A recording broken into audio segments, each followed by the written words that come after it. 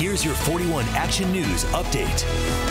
I'm Dia Wall with 41 Action News. Here are your headlines. A massive delay for anyone who uses I-35 in Johnson County to get home from work. Crews closed parts of I-35 near 69 Highway to clean up and investigate a deadly wreck.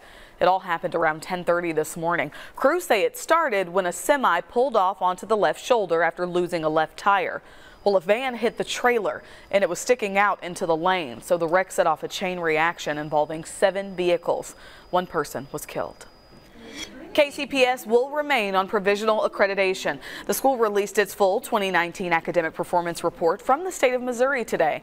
Officials at the school say students scored higher in English and science than last year. They also exceeded state expectations in math. A major hit against the school, though, attendance. District leaders say they're working to improve and achieve full accreditation next year.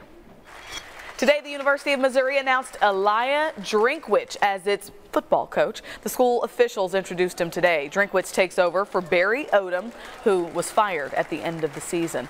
Drinkwitz comes to MU after winning a Sun Belt title and going 12-1 with Appalachian State. Gary has the forecast for you now. Thank you very much. And Dia, here's what's going on. We do have a storm that will be developing this weekend. The question is exactly when will it get to Kansas City? This is snow and cold for the Chiefs-Denver game. Something we're monitoring, still a little bit too far off.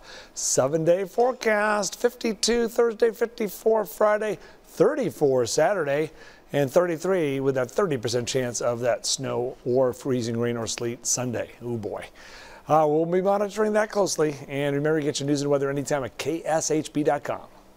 Cutting the cable cord? 41 Action News is now on Roku. Search KSHB, add our channel, and you're set. All of our newscasts stream live. No other station in Kansas City can say that. Get clear, complete coverage on 41 Action News now on Roku.